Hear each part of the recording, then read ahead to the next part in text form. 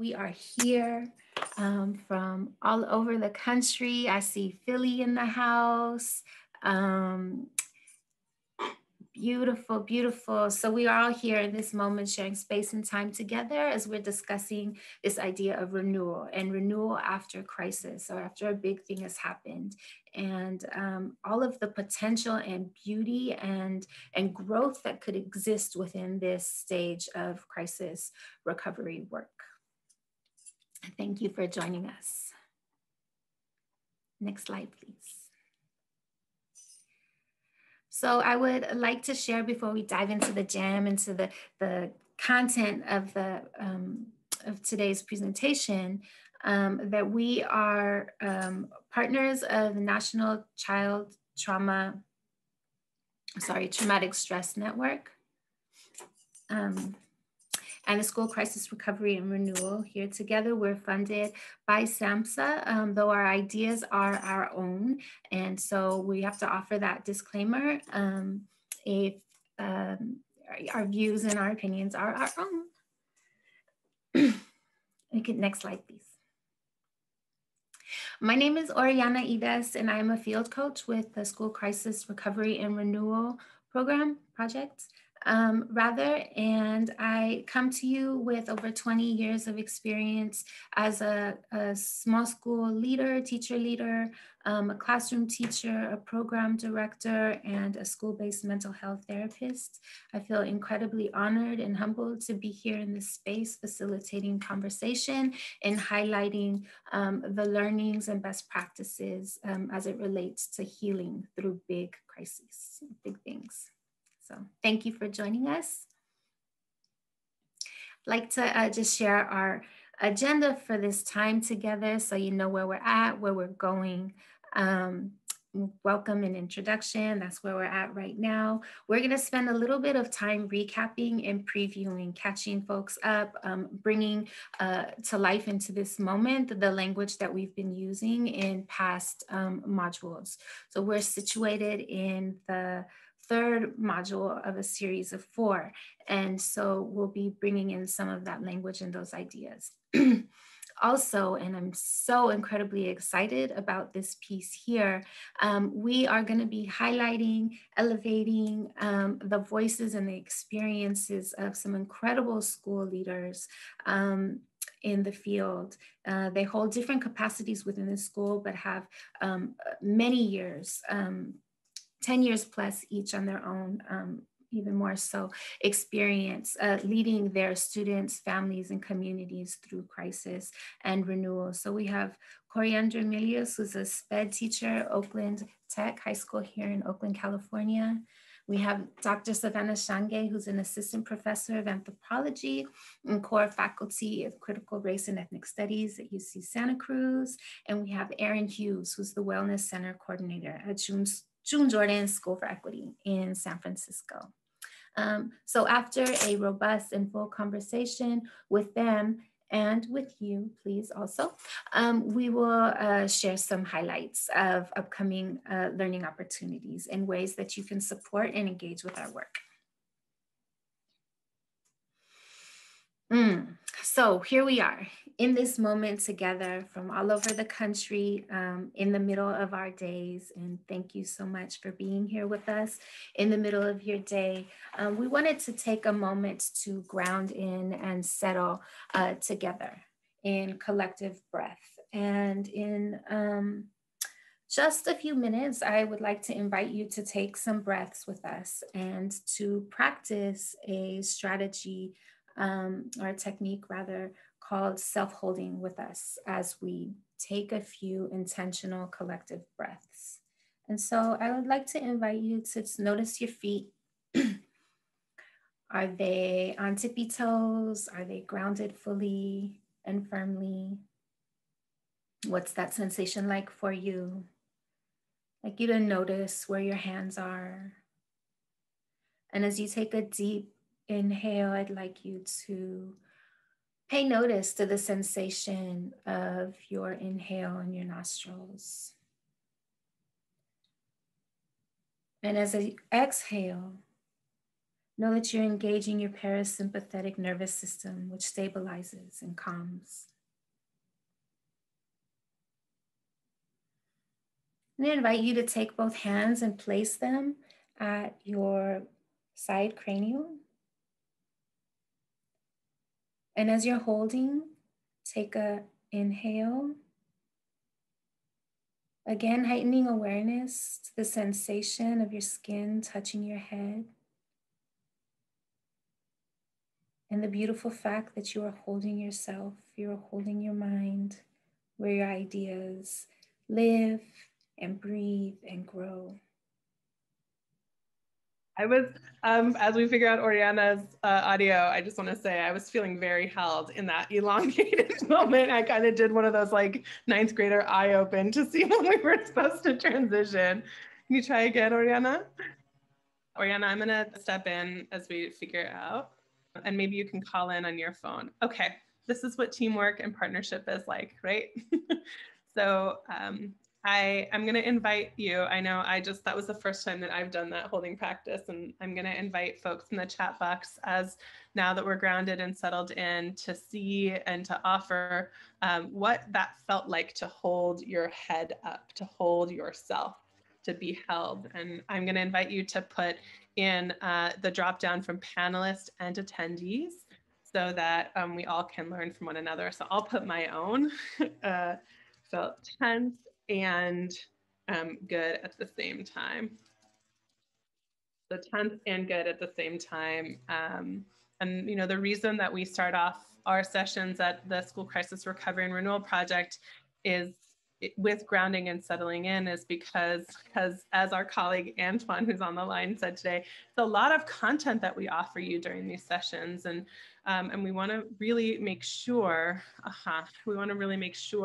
that all of us who are in big roles and doing big work, that we have time to reconnect with ourselves. So I'm seeing it. I got chills and felt a release of stress, helped me focus. I was preoccupied with the sensation of my pulse in each of my palms. Ooh, that's really, really beautiful. And it felt calming.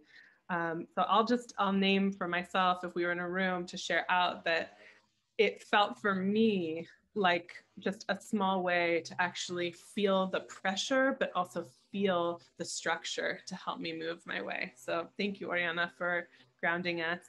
And I'm going to continue us moving forward now that we're feeling calm and a little released and help focus. So many of you have come to us throughout this session. So I'm going to go over this really briefly and quickly because we want to just get into the good stuff. But for those of you who are watching the recording or who are new to us, we want to again welcome you very, very, very strongly to and warmly to the School Crisis Recovery and Renewal Project. And we are, as Oriana mentioned earlier, we're a project of the National Child Traumatic Stress Network in partnership with the Center for Applied Research Solutions. I work for CARS, Oriana and Livia, our tech support program manager. And we also get to partner with Trauma Transformed, renowned movement builder, shaker organization of incredible folks who are really helping us think about systems and culture and climate trauma-informed and healing-centered work. So thank you, Antoine and Jen, and those of you who are on with us from T2. You can check out our website at schoolcrisishealing.org.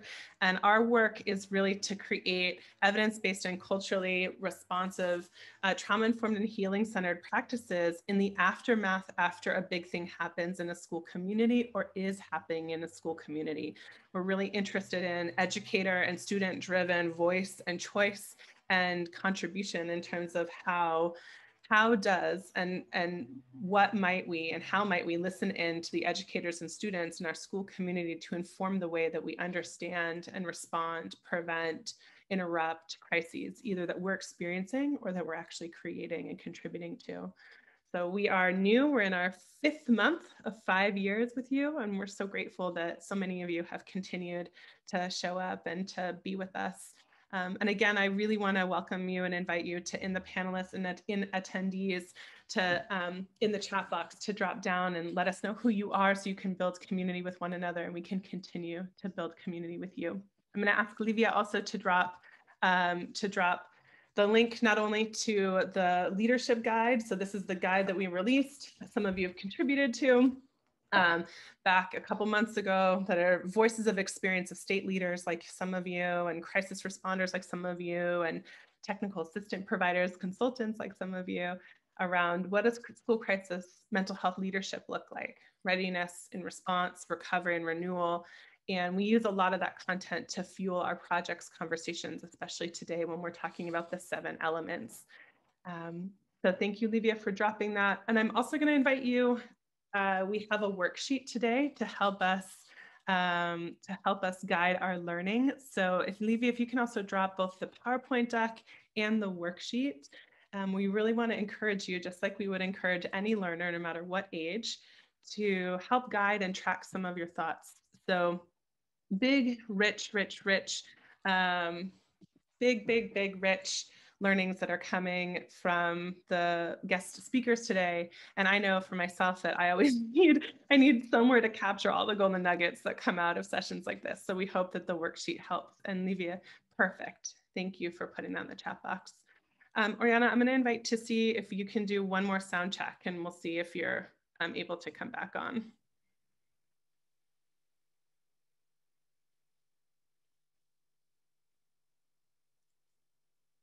Okay, looks like you're still without sound. So hopefully Livia can help you. I'm going to continue to move us ahead.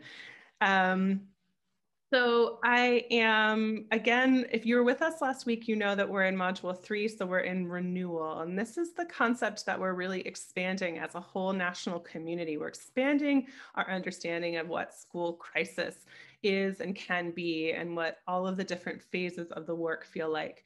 So we have, based on the National Child Traumatic Stress Network and many leaders and researchers, we have such good work around what might it look like to get ready before a big thing, or to respond to a big thing, or to recover to a big thing. What we are more interested in and playing with is the renewal. So what is the 3 years after, the 5 years after, the continued long-term, as someone said this morning in another call, the post-vention, the long-term work after a big thing happens, and how might we use that conversation around constructing a coherent story around what happened to us and with us and by us. How might we use that to then inform how we get ready and how we respond and how might we recover in order to really not only mitigate harm, but interrupt harm. So we're in this bucket. It's the most wobbly of buckets because it's the one that we as a country don't have a lot of concrete evidence around necessarily, but we do have a lot of funds of knowledge from many different cultures and peoples who have constantly been making meaning, creating stories, telling stories, and reimagining what communities might feel like after they experience harm. And so our work together is to think about today specifically, what does that look like in the context of leadership? What is that context? And I'm looking at everyone who's on with us. So many of you are district and county and state leaders. So the question is, what does that look like for you as you are experiencing crisis and leading crisis, as you're experiencing crisis and trying to cultivate climates and cultures of connection, right? We talk about the renewal stage as the transition from chaos to cohesion. So our task today is to always bring in the fundamental things that matter, no matter where we are in the crisis, that we're thinking about how we call the thing and why we call the thing. And I know that Erin and Coriander and Savannah will talk a little bit about that. Like, do we even use the word trauma or crisis with young people or with the educators that we're working with? How do we approach crises from both an equity, equality, and intersectional lens, and approach and understand that the way in which all of us heal is deeply individualized, but also deeply intersectional? How might we also think about our roles and our positions? So we're so grateful today that we've got folks who are in classrooms, in hallways, in wellness centers, in larger bodies of work to help us think. Whoa, I think we might have Oriana back. Yeah, we're gonna check. Oriana, you just say hi when you're ready, when you're on. So how do we, hey, there we go. Okay. Oh, great. how do we think about how do we think about our different roles as we think about the leadership work? And then of course, the supporting the supporters, which all of you, I think we just know so clearly now that we can't expect our young people to show up to school ready to heal or make meaning if we're not supporting our educators to do the same and our school leaders to do the same. And the last, of course, is partners and partnerships. And we're so grateful that Erin, especially as 14 years with directing a wellness center, knows how integral partners and partnerships are in the renewal work. Okay. So we're going to do a really quick rewind, a little like rewind back into what we talked about last week. If you were not with us last week, definitely feel free. All the recordings and the materials are up on our website. We're going to rewind and just do a little, wait, what are we even talking about when we're talking about renewal? Okay. Oriana, you will cue me when you're ready to come back on when I see your video, but I'm going to keep going as your co-facilitator until I see your video. So last week, Oriana asked, as a part of our rumination or a part of our expansion around what renewal means, and these were some of the words and images that all of you came up with. You came up with a seedling starting to sprout, this concept of beginning again, stronger and better, restoration, and I just love this verb, deepening. And some of this might feel a little like wooey or touchy-feely for some of you, but we want to actually invite you that this is really rigorous work, that it is not necessarily intangible, but it's really rigorous work to help us think about how we reconnect with ourselves and the humanity of what it means to work with schools and for schools. And so oftentimes the work of crisis opens us to opportunities to really surface how we might be trauma organized cultures, as Trauma Transformed has helped us conceptualize. How might we be school communities that really thrive off of harm and thrive off of pain, or expect crises, or are potentially addicted to crisis as a way of connecting? How might we move from that and into, or with that, and into a trauma-informed space where we're speaking shared language? We've got a foundational understanding of trauma and healing, which is what y'all are doing right now in this work. And then we understand the nature and the impact of not only just trauma, but also of healing.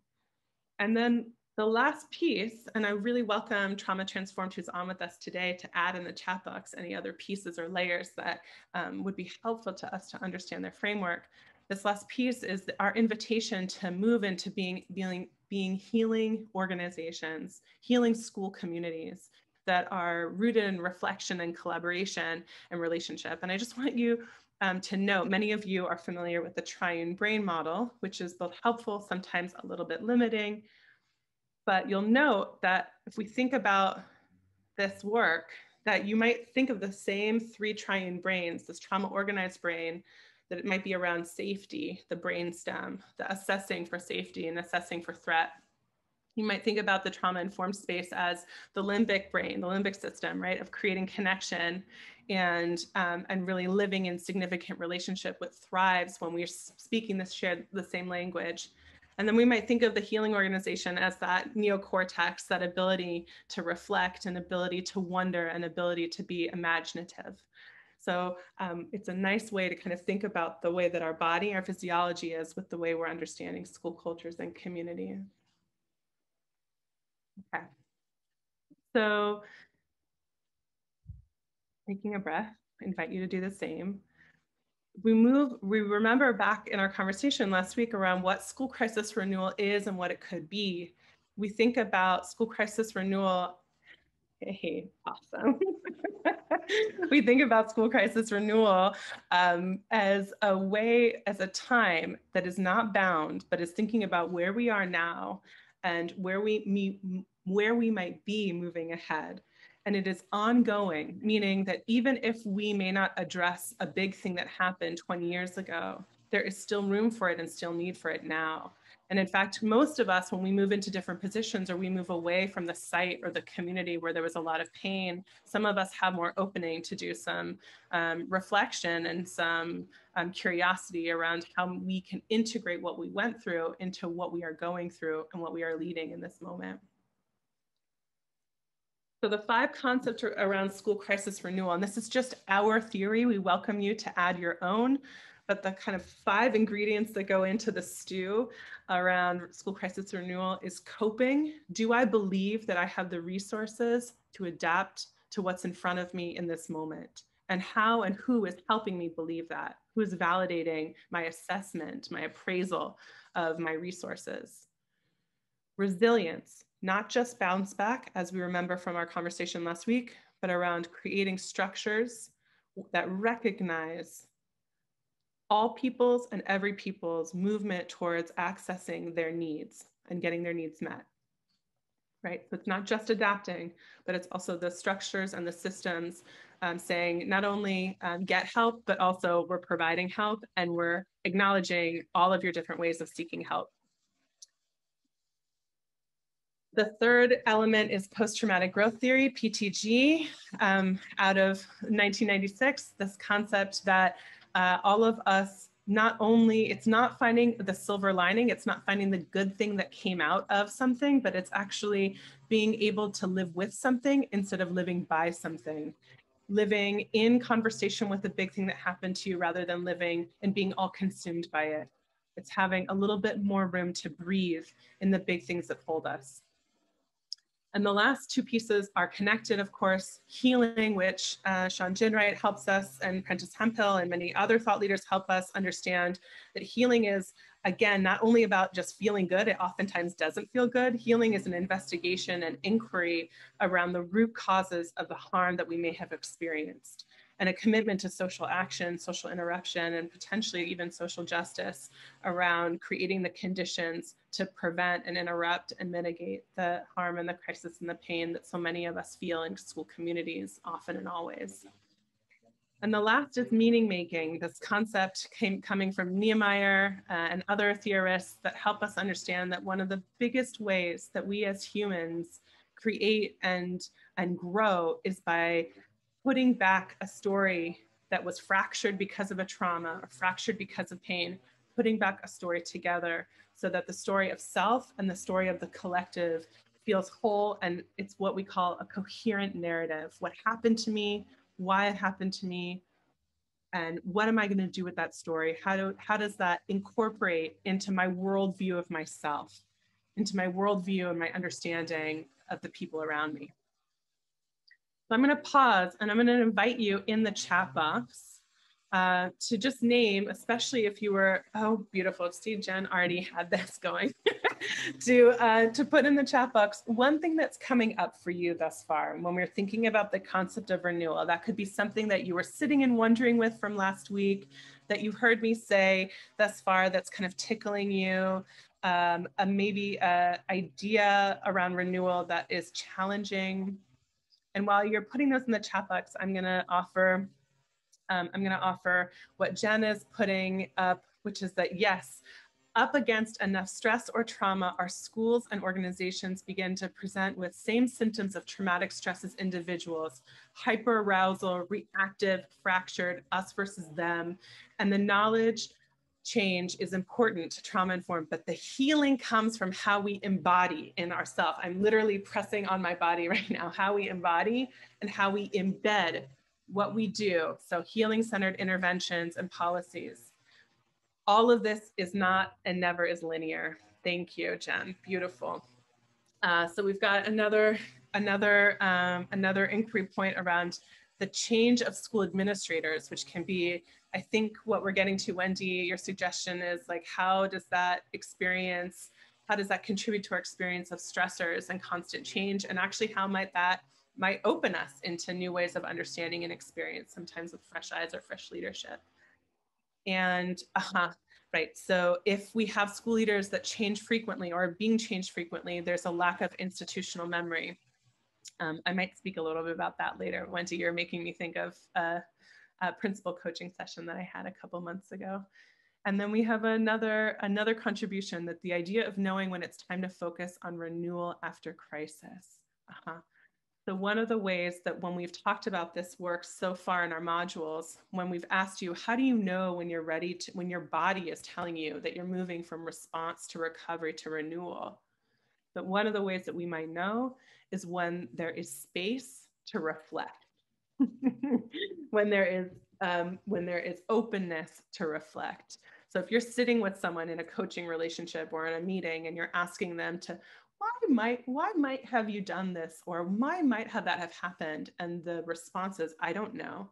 It's not because they don't know.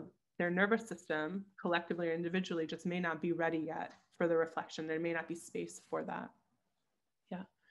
And so a couple more things, and then I'm going to toss it. We're going to talk about these 7 elements of leadership and move into the good, juicy golden nuggets of today. Jen is offering us how we persist and resist. How do we center our humanity, even as systems are oriented to dehumanizing practices? And what happens when unhealed institutional memory paralyzes people in the school? Yeah, these are beautiful. I hope Erin and Savannah and Coriander, you're kind of taking in these questions. These are really important questions. What happens when unhealed institutional memory paralyzes people in the school? And how do we include all voices and experience in meaning making? Who gets to tell the story? Kate, we are so appreciative of you always lifting up equity and intersectionality in all of your contributions. Thank you. Okay, these are good questions for our folks coming on.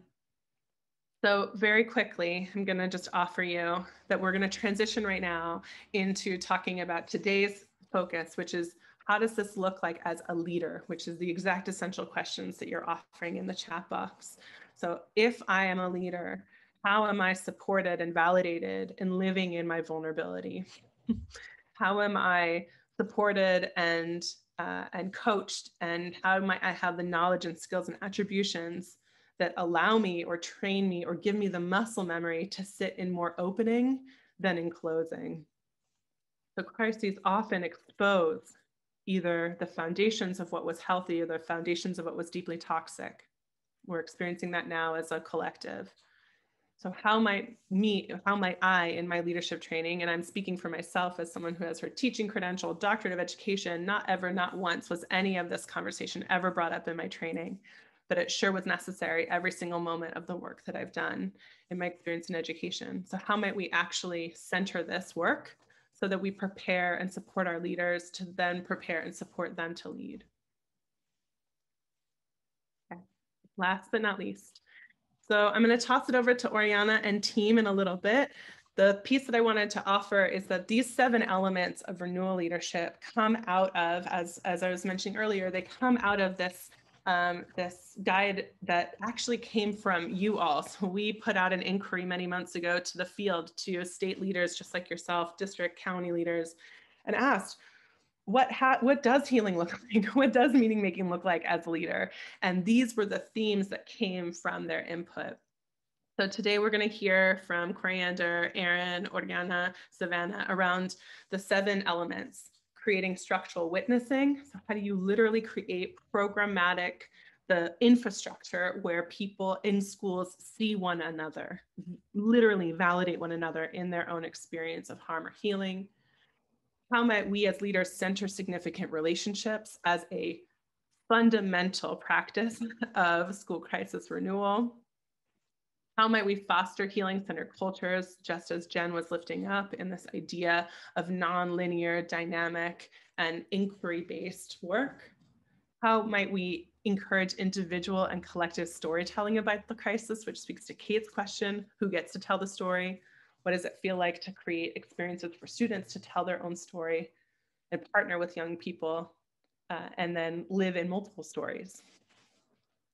What does it feel like to be prepared and to sit in the sticky stuff where there are more questions than answers, which again, many of us receive training, especially in the crisis world, to have the answer, because that's when people are feeling big and vulnerable and open. That's what feels the most vulnerable, is to not have the answer. And this team, we were all gathering to prepare for today. And we know that that is, for many of you who are administrators, that is a huge challenge going on right now in COVID response, is being told one answer, needing an answer, ask people demanding response. And that compression from yourself as a leader might contribute to a lot of stress and a lot of harm and fracture. So we want to talk about, what does that feel like to sit with the sticky stuff?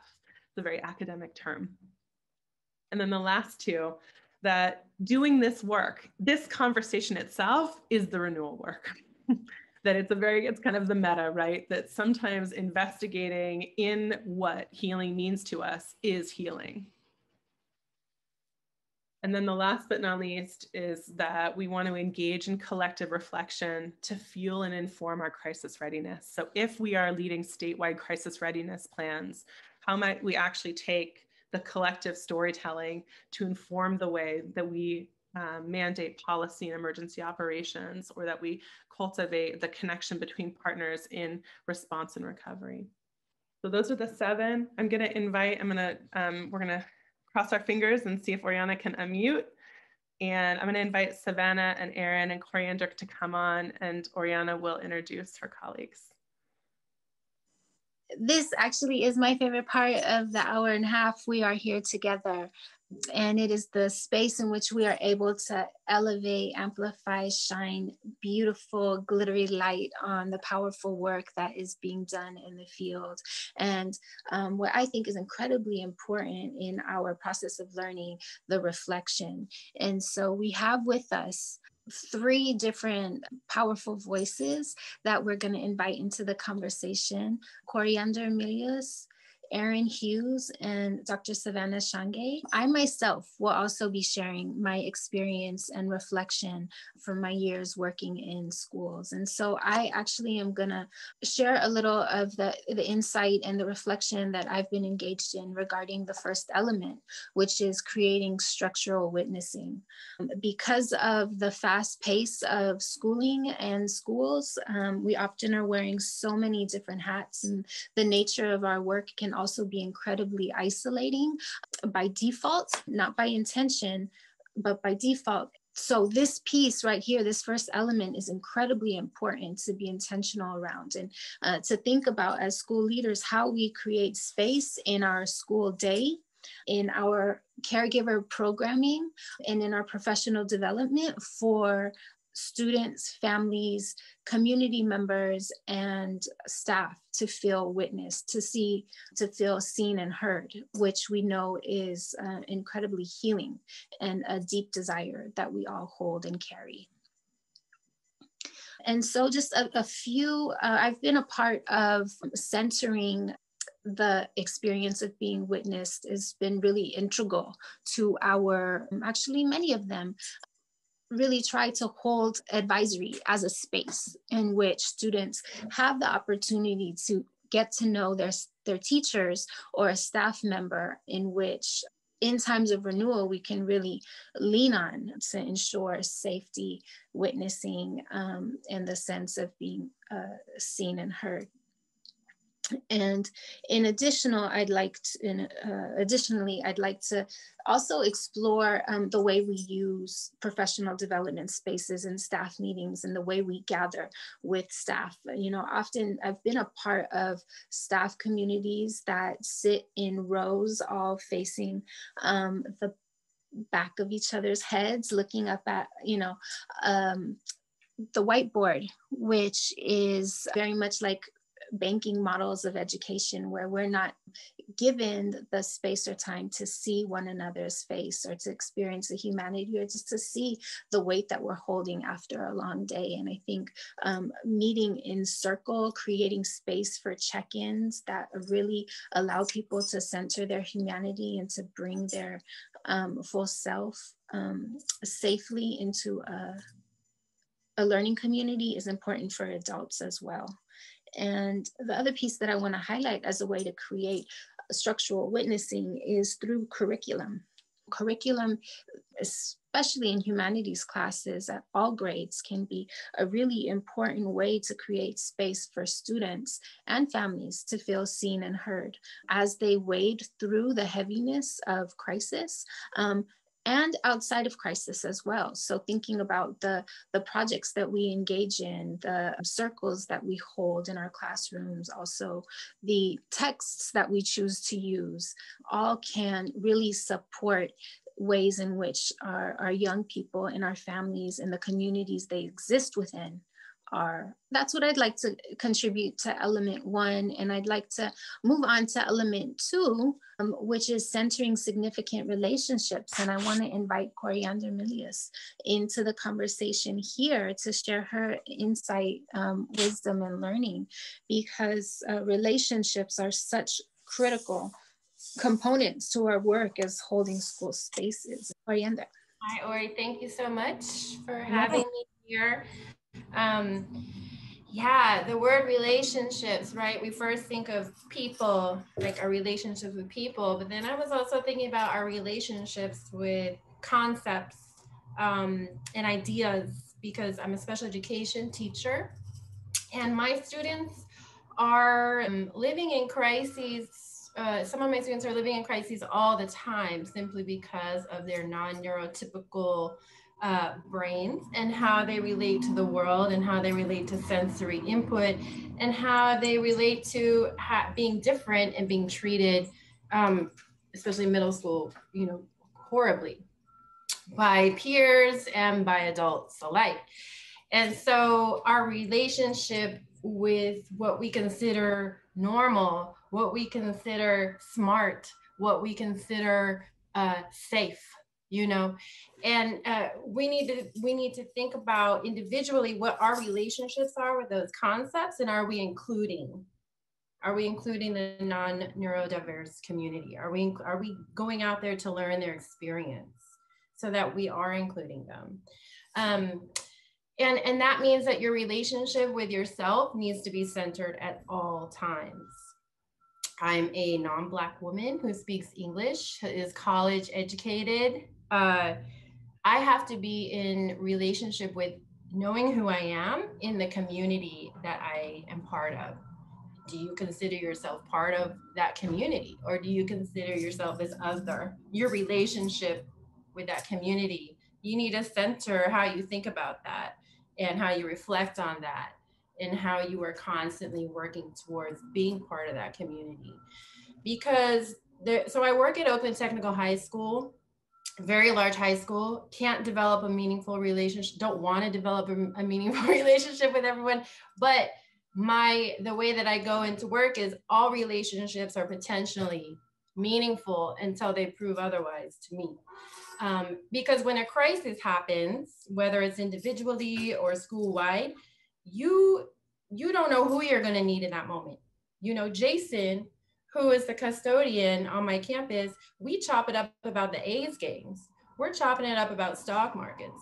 And guess what? He's also so-and-so's cousin's uncle's brother. And if so-and-so is having a crisis, I know I can go talk to Jason. But I only know that because I developed a relationship with him of trust. And that's ongoing. And when you are looking at being healing centered, you should always be developing relationships with everybody. There's no hierarchy. I need to make sure that I know this person and this person. Know everybody, because you don't know who everybody knows. And everybody has something to offer. So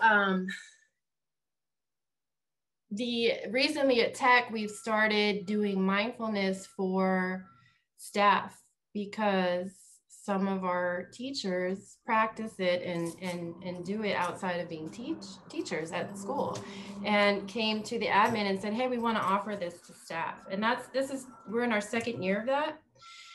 And we're only able to do that because people get to know each other, build relationships, and feel safe enough to say, okay, today at 4, instead of grading papers, I'm gonna go sit in a mindfulness Zoom with Eriko and Barbara and Janet and maybe some teachers who never came before. And so you have to have an administration who is open to that, who creates the type of environment at that site that fosters relationship building and trust, because through relationship building, you build trust. And when you have trust with who you work with, you can create goals centered around healing at your school site, and those goals that you'll revisit and reflect on later to make sure you're moving forward with that. That's all through relationship building. And then as a special ed teacher, I build relationships, and every teacher should, everyone who works with youth should, especially if you're not from that community, you need to be building relationships with the community. Look for the bridges that already exist. Be like, can I walk on this bridge and get to know this support system? Or if you see that there's a need to build a bridge, let me build this bridge. Because in a crisis, you're going to need the community and you must be part of the community. And the only way to do that is to build relationships, right? So relationships are like the most important thing, and especially the one with yourself and who you are and who you are in the community that you work in, because you bring that with you. There's been many times, and there probably will be more times, we have some OG teachers at Tech, even the new teachers though too. Teachers who, okay, I can see teachers who don't have a good relationship with themselves, and it bleeds out onto the students, and the students feel it. Or anyone who works with, not just teachers, but anyone who's working with a student, if you don't have that dope relationship with yourself, if you're not healing yourself, they feel it, and they're not, and it doesn't have as much meaning. So I see that my time is up. Thank you. Sorry.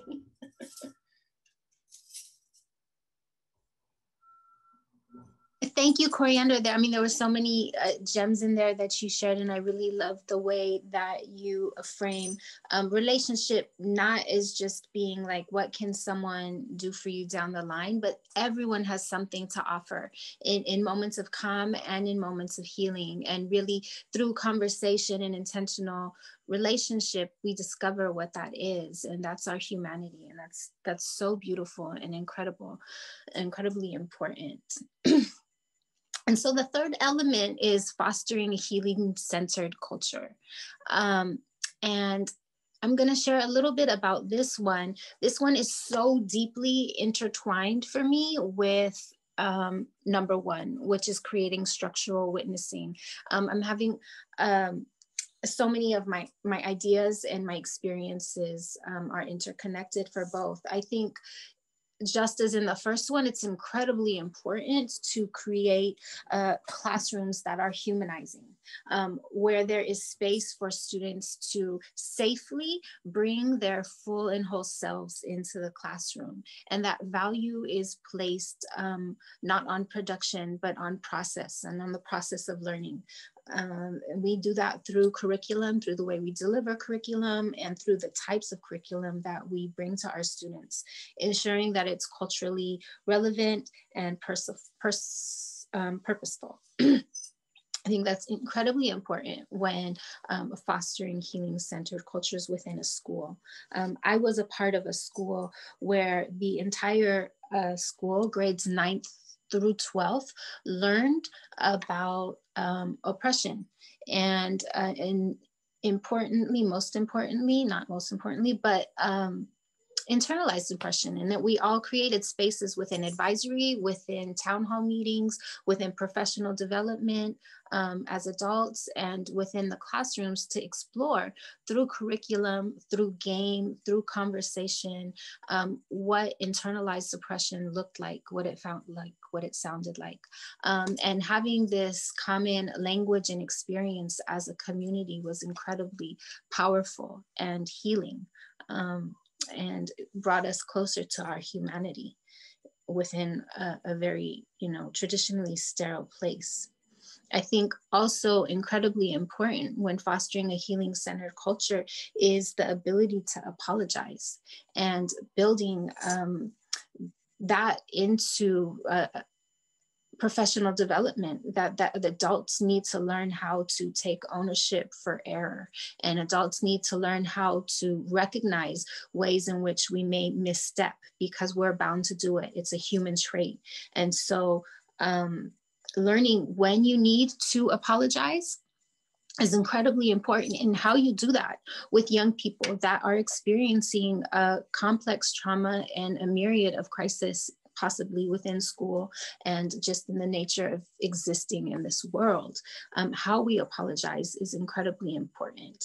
And so I've been a part of school communities where we've practiced that and we've pulled it apart and we've explored as staff what our own experience with being apologized to felt like. And that is incredibly important in fostering healing. Additionally is minimizing the stigma of therapy, and how do we create a culture, and not just therapy, but a connection with resources and services and supports, and how do we create a culture where we normalize that and where we welcome it and where we accept it as part of being a collective that leans on resources and one another. And so those were ways in which I've been a part of really powerful communities that centered culture. Culture is created no matter what, right? It can be an unhealthy dynamic or levels of unhealthy dynamic, or it can be incredibly intentional. And so I think it is often that we forget to focus on school culture. And often is it that our focus on school culture is about behavior and about how to foster compliance rather than humanity and celebration and community strength. And so I think that definitely needs to be the focus of building a healing-centered culture. I'd like to invite Dr. Savannah Shange on for our discussion around element 4. And so a welcome to the scene, Dr. Shange. Element 4 is encouraging individual and collective storytelling about the crisis. And you have had incredible experience with this as a classroom teacher and as a school teacher leader and as a researcher coming into a community that you are also a part of. And so I'm wondering if you would be willing to share your experience, your wisdom, and your reflection around the importance of element 4. Yes, and thank you so much. Oh, I'm sorry, I have some background noise. One second. Sorry about that. Okay. I just wanted to say, I really, first of all, thank you so much to you, Oriana and Leora, for bringing us here and having this conversation. And in particular, Oriana, I think there's so many really important, I don't want to say gems, because I don't want to dig in the earth and strip it of resources. I'm more thinking of like sparkling lights. You're giving us some really important sparkling lights, just lifting up what you just said about how do we not value compliance over humanity. This piece about apologizing, but really I think what's most connected to storytelling is something you said at the beginning around how to create space in schools for heart space, right? Where we're not just connecting academically with young people. And for me, that's really important when we imagine storytelling. And so there's this idea of, okay, we're thinking about this individual stories and this collective stories and how important it is to be able to make meaning through narratives. And I think particularly for those of us gathered in this Zoom room, there are individual stories, there's collective stories, and there's also institutional stories. And so for the people who are here in the chat, have you had to write up a, whether it's in a grant application or in a district report, have you had to kind of tell the story of a school site and put it in a little bow for someone else to read and like check off somewhere? Like, are you familiar with that? I know Erin, and Coriander are, right? And so whether we're thinking individually, collectively, or institutionally, I think the important piece of the story, it's like a two-handed piece. You have to own your story. You can only be able to tell your own story, right? And you have to remember that your story is not the story. And that's true for every single person that has experienced crisis. And as Coriander has said, for many of us, experience is the crisis, right? So your idea of where the crisis begins may not be the same as someone else's, right?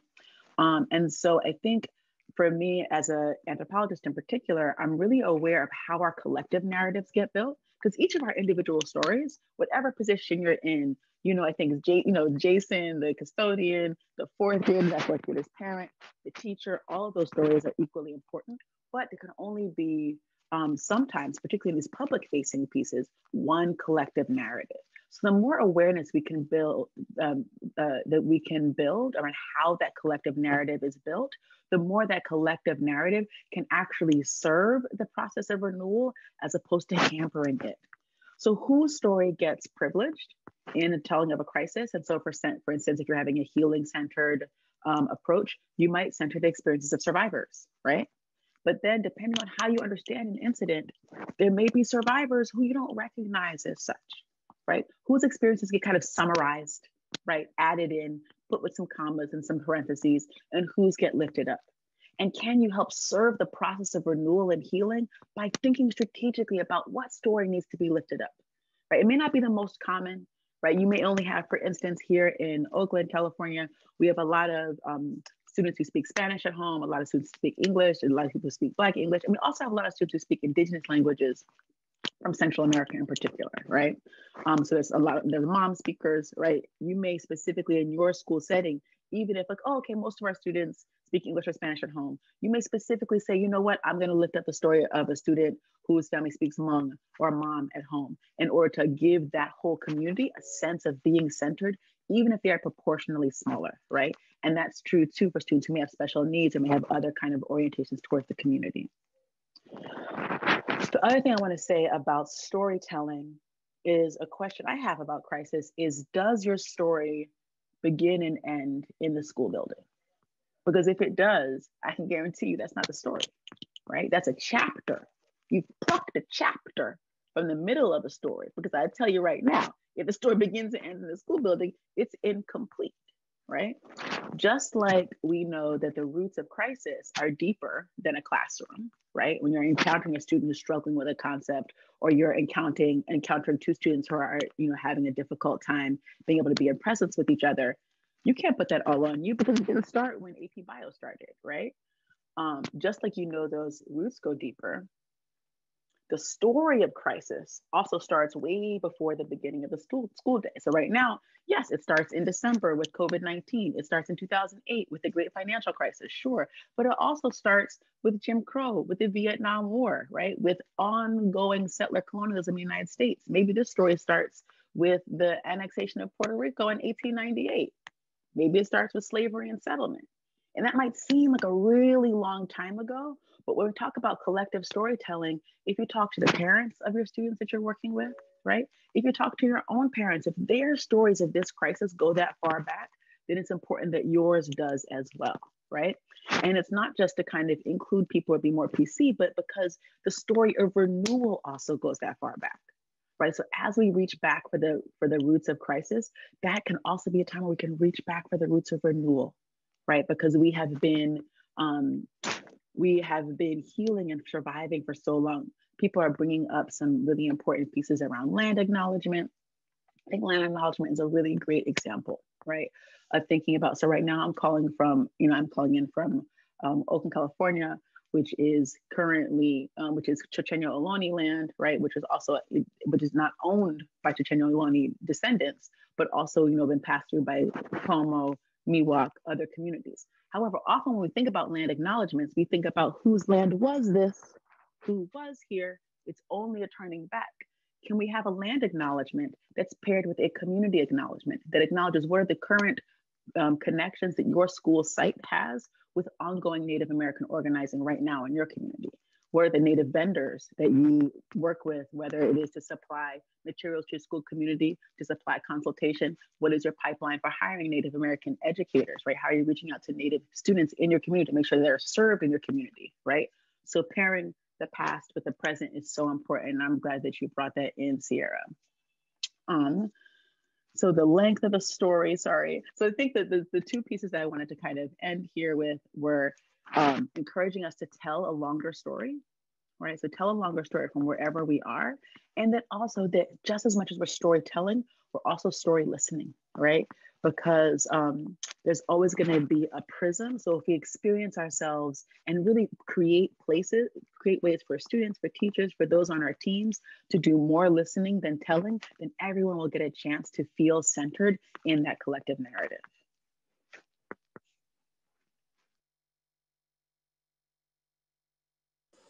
Oh my gosh, Savannah, I am like, I was on mute, but I'm like snapping and clapping and jumping in my seat at all these really important points that you're raising. And shoot, Oriana, I forgot my last bullet point. Can I say my last piece? Come on, bring it. Okay, because it goes into the sticky part. The sticky is next, right?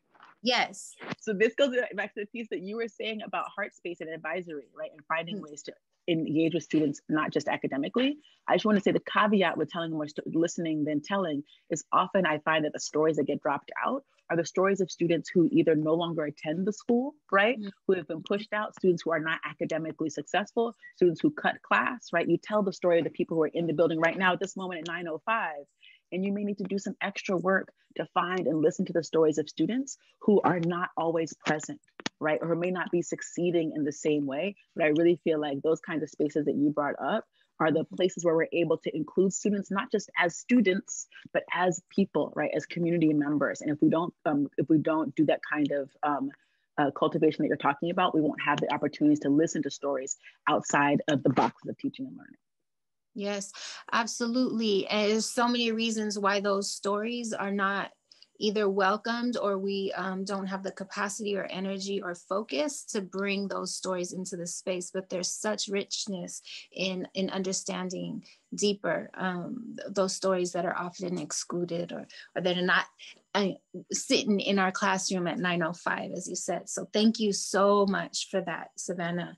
Our next element is sitting in the stickiness, and how do we prepare to sit in the stickiness? And Erin Hughes is gonna share her experience with us around this phenomenon, this reality that we often have more questions than we do answers, and how do we hold that as leaders? And so, Erin, I want to welcome you into the space.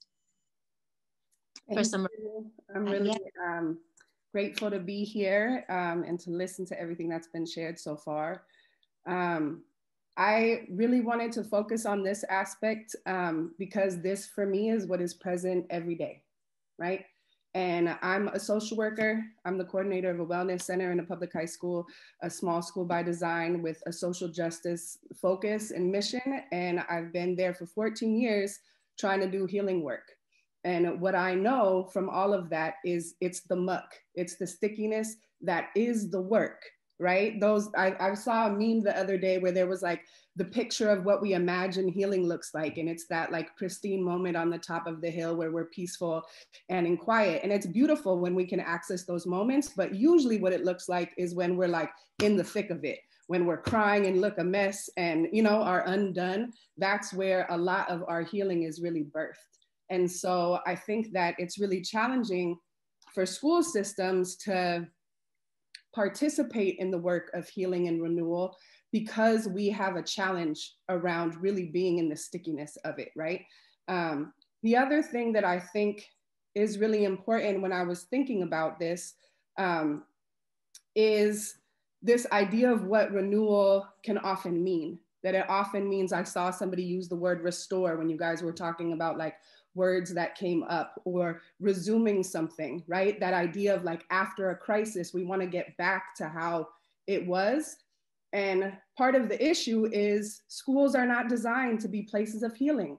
That's not in the design and structure of most schools.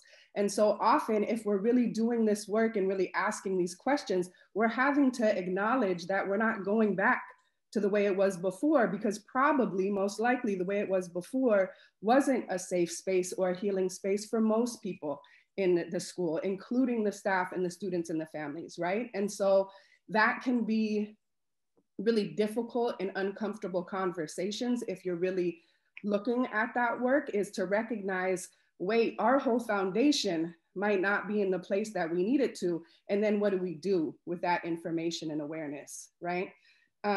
I think the other thing that's really challenging and is part of like the muck and the stickiness is that healing isn't linear, right? It's not this nice, like, process of you get to go through the different stages you guys have talked about, and then you just get to be in this place of renewal, right?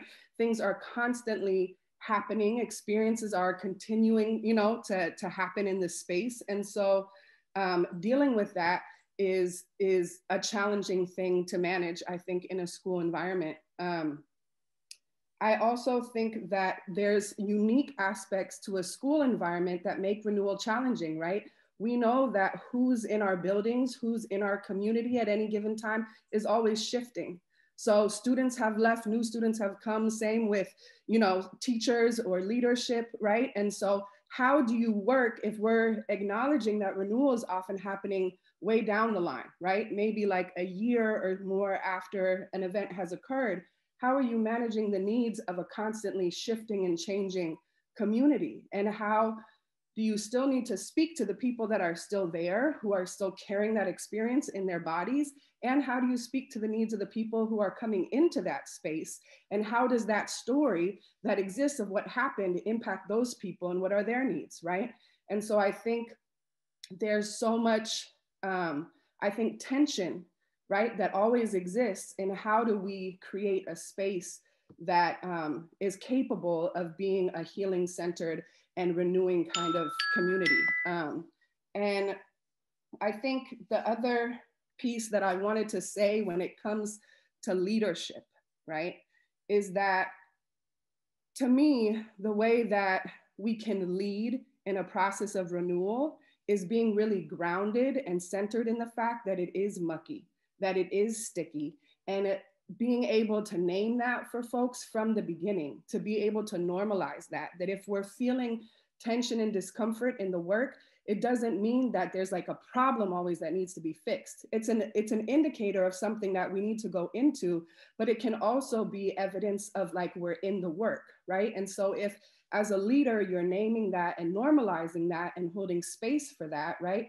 That can help the community be able to move through that without freaking out and feeling like, you know, we're gonna be completely disheveled. I think about like as a mother, when my child is having a meltdown, you know, the way that we renew is I get grounded. If I'm able to be grounded and hold space for them, for all of their feelings, for whatever they need to do with their body, with whatever's coming up, then they can reintegrate themselves and their nervous system and come back into place, restoring off of what I'm being able to provide. And so I think that that's really important in leadership, is how do you hold that space and not get knocked all over the place by what's happening with people, and have that be an expectation while also providing some containment, right? We don't want it so open and chaotic in the muck of it that it feels really stressful and like triggering, right? We want to still be able to provide safety. So creating that space and then also having that containment that makes it manageable for folks, I think is really important. But I just, you know, I'm 14 years in, still trying to stay in this mud, finding, you know, ways to move forward. And I send love and appreciation to all of you who I'm sure are in the same place. So thanks for listening.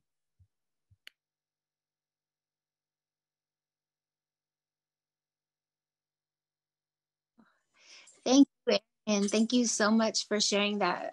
Just like you all are sharing so many important points that I'm really excited to bring us all together in a few moments for dialogue back and forth, and that we can kind of elevate and build upon the things that we're sharing through these elements. But our orientation to stickiness is critical, right? And really normalizing that conflict and tension are important parts of life and our existence, and that our role is not to necessarily solve it or solve the situation of it, but how do we create a container for it and build awareness around it. So thank you so much for that one.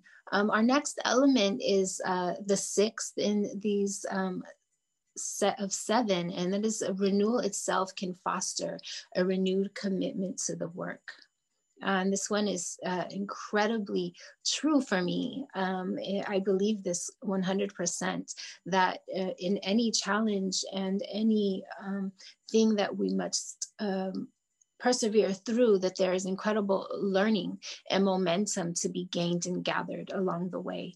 And so I'm going to speak a little bit to this one. And I think that the likelihood of renewal really fostering and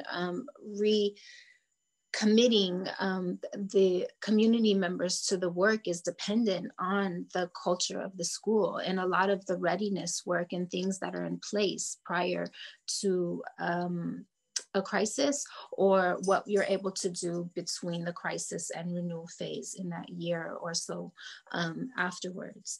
That this is about providing emotionally corrective experiences to the people engaged in the community and in this work. And when we have an emotionally corrective experience, when we're able to learn new orientations to conflict or to healing or to all of the many emotions that get activated within us as we've experienced a harmful thing or a crisis, we are stronger after. We are more equipped, more resourced, and more ready to be in relation and to be in you know, real liberatory work. And so this element 6 is so incredibly true and important and inspiring to me, that it reminds me of companion gardening. And, you know, when we thinking about the quality of relationships and the way we're able to tend to relationships, and when we grow a tomato with basil together, that they're creating protective elements that really allow each one as individuals to grow in a more strong and sturdy and vibrant way. And I see this happening when we pay special attention and intention to the culture of a school and to relationships. It's really being inspiring and motivating and building a momentum. And so much of this is like, I want to bring back in the piece around naming. When we have a common language and when we have done the work to really unpack what words and things and experiences mean to us, and we can come together collaboratively around naming the things that are real in our lives, in our school day, and, you know, beyond, then we are a stronger community, and we feel the momentum and commitment we really form as comrades and as committed to each other. And those are the most beautiful working communities I've been a part of, is when I feel deep commitment to Savannah and Coriander and Erin, and I work in incredible ways when I feel a commitment to the people I'm working alongside, and that's through incredible healing work intentionally. And so our next element, and then we'll have some time to be in conversation, is engaging in collective reflection to fuel and inform crisis readiness. And I'm going to ask Coriander to join us again for some reflection on this 7th element. Hey, okay, we got 3 minutes for this. So I just want to, as a special education teacher, we are constantly reflecting on goals that we've created as a team for each student, the individual education plan. And I think that system works well when you have those relationships with trust, and you can create these goals and reflect on them and see, have you made progress in them? And do we need to tweak it and make it different? Or do we need to rewrite it? Like, I'm a fan of systems of accountability when we're talking about reflection. And having all the voices at the table is crucial. Like, you have to talk to the mod severe students and their families. How has school been for you? How has the school bus, how has getting to and from school been? How have you been treated at school? And a lot of times these voices are completely left out. And so we have to make sure that we're advocating for the voices, and specifically the voices who are the most impacted by whatever the crisis is that you're dealing with. Are they are those voices at the table, or is it just a bunch of admin, who aren't impacted by it at all? So really making sure that there's a system to collect the data, to get the voices, to create the space for the sharing in both school and community, but keeping a record of that reflection, because it needs to be you need to be looking at it. You need to be constantly looking at it. And like Erin was saying, with the shifting, how school shifts, like you have some OGs who've been there for 20 years, and then you have the new teachers. So it's good to have a point of reference for the newer folks to come in to see, oh, this happened. These, 2 kids were shot and killed 3 years ago when you taught here. Wow, like that's impacting you. And I work with you. So anyway, I don't know, ladies, is there something else you want to say about collective reflection while we have no minutes left? Well, yeah, let's all come in and just see very briefly what we are sitting with. And so if it's in relation to slide 7, please feel free to chime in. But after hearing all of the 7 elements in chorus, what are we sitting with? Maybe just a word or two.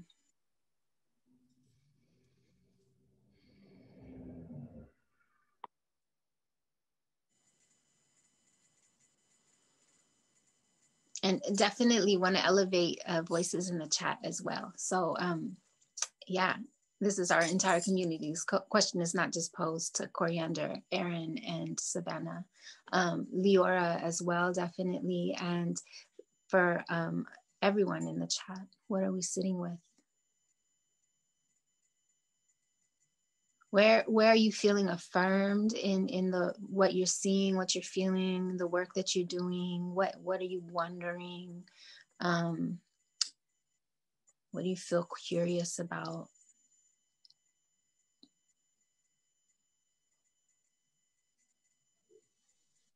I guess part of what I'm thinking about is the importance for leadership to really look at these models and see the necessity for leading communities through these different stages. I think oftentimes schools don't get to have an experience of renewal because we're never really like putting our focus and intention there. We stay so busy with all the work, with the complex trauma of everything that's happening.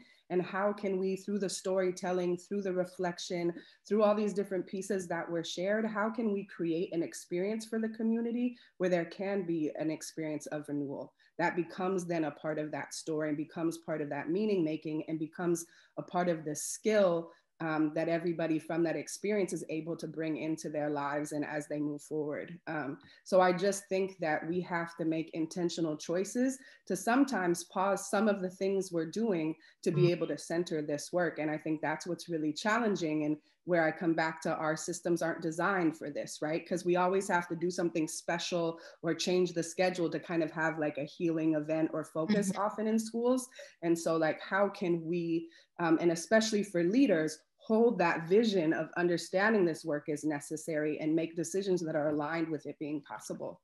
I think it takes a lot of like effort and commitment to do that in the midst of everything else that goes on in a school. Yeah, Erin, for me, I'm really gonna walk away with this question around what happens, what is all the possibility that exists when we create schools that are from a healing space, so that is the intention. And then we build from there, from that heart center, as opposed to trying to squeeze healing into the right left-hand corner. Right. Yeah, and I'm wondering how, I'm just still, remember when we did the holding at the beginning? I know you weren't supposed to be holding for as long as we did, but I really was also super zoned out with the head holding. And I'm wondering if there's ways for everyone, including school leaders, to be able to bring that kind of sensation that we started with into this renewal process. So it is listening and doing all these 7 pieces, but it's not just externalized to helping everyone else renew. And then the person who's holding the process is emptied out. Yes. Right? Like, how can we be included in that renewal and use the tools we have right here and that we're like kind of sharing right now to support us through that? Beautiful. Thank you. I was going to say that sometimes we can't wait for our admin to get it together. Sometimes we have to, as the other members of the school community, really put the pressure on them. Maybe they don't even see it. And a lot of times that's what it is. So you have to be on the faculty council. You have to go to those meetings and you have to organize and put the pressure on the leadership to the point where they're like, this is what our school community wants. And we need to bring this to the school community, because you will wait. If you're going to wait for your school leaders, you might be waiting for a long time.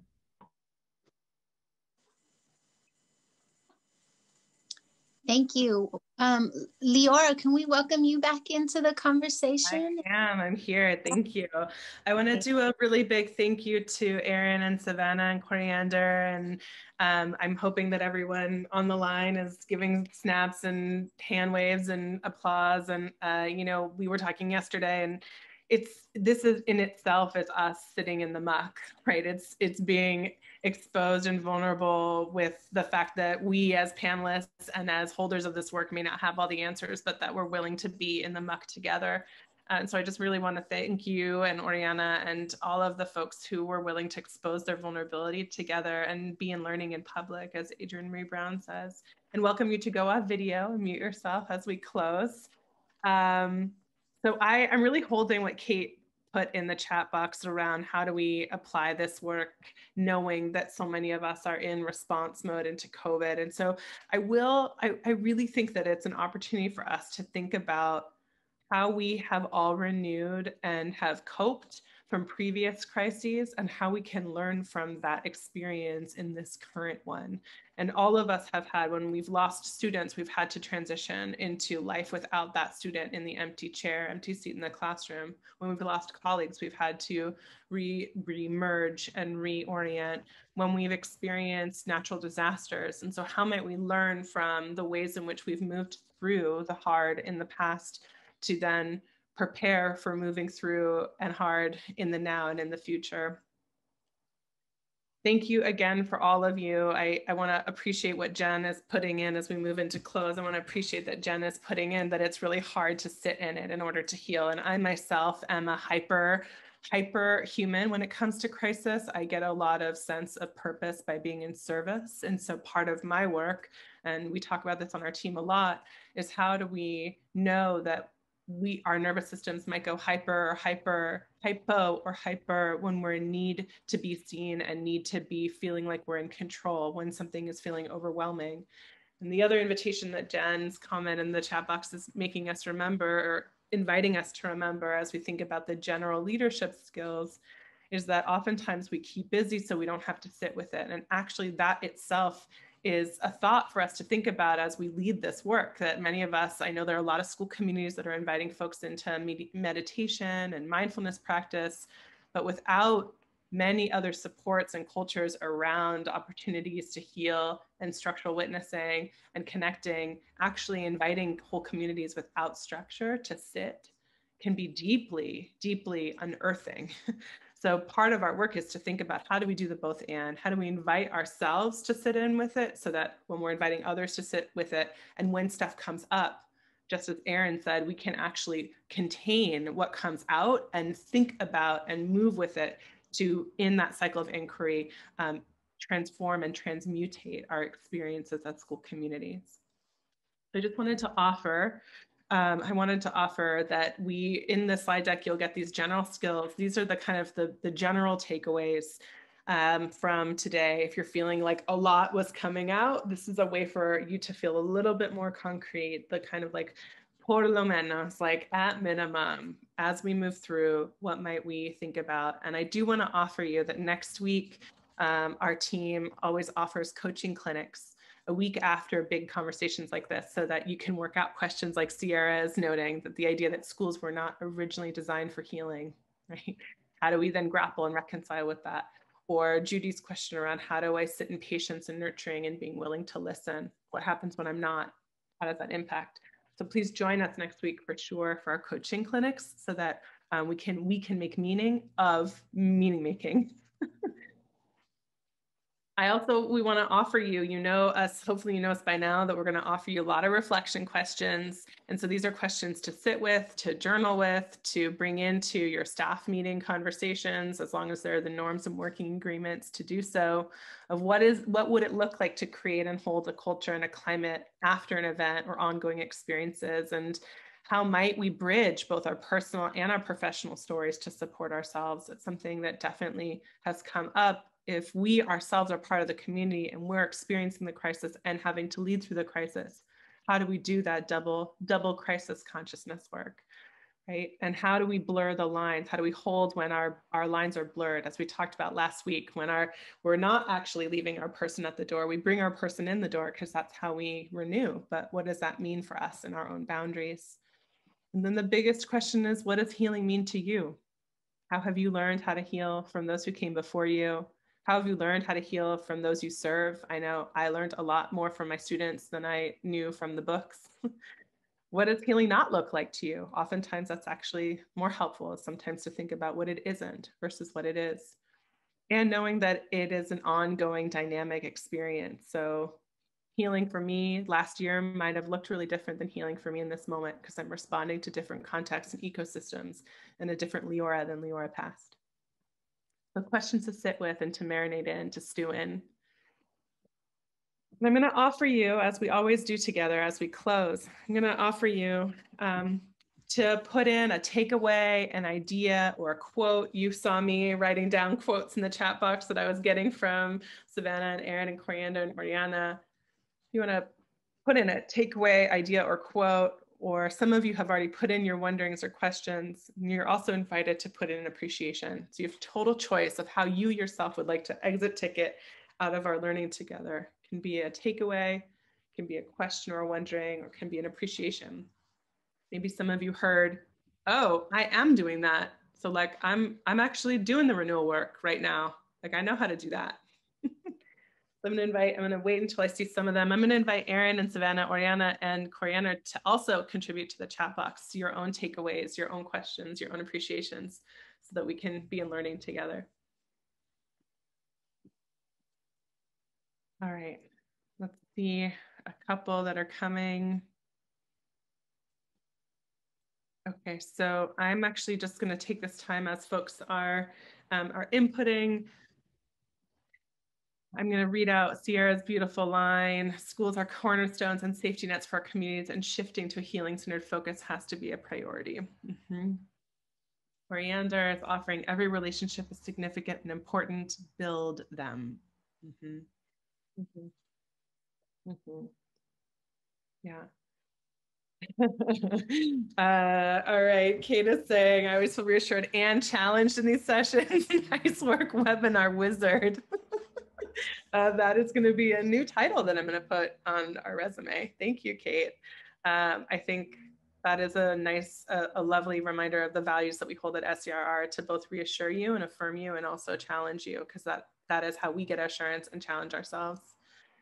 There's a invitation, a recognition to take time for personal renewal as I head out for vacation tomorrow, the need to recenter. Lovely. All right, so we've got a takeaway: heart space at the center of the school. A wondering, how can school leaders support each other through these processes at different sites? Thank you, Savannah, acknowledging many of you are at state departments, district, and county, so you're serving multiple sites. And of course, appreciation to Oriana for curating this space.